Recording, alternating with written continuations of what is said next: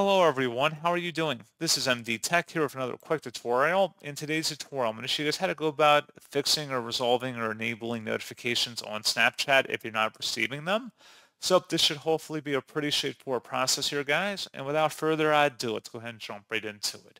So all you have to do is select your profile icon on the top, and where it says turn on notifications, you want to select that. If that option is grayed out, you may have to select learn more, and it'll open up a new tab that'll explain a little bit more information, whether you have to give it permissions, for example, like if you are using the Chrome browser to access Snapchat, you may have to enable notifications as it shows on the screen here.